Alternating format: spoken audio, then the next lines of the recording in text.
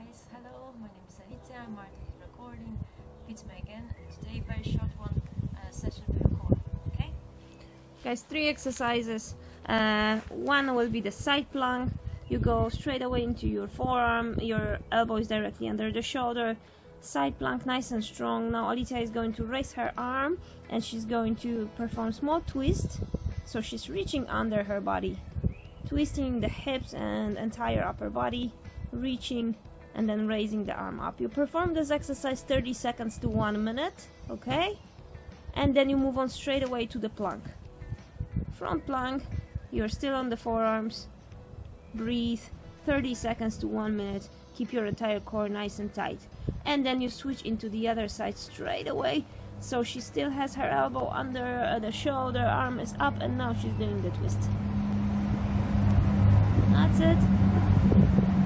Excellent. 30 seconds to 1 minute.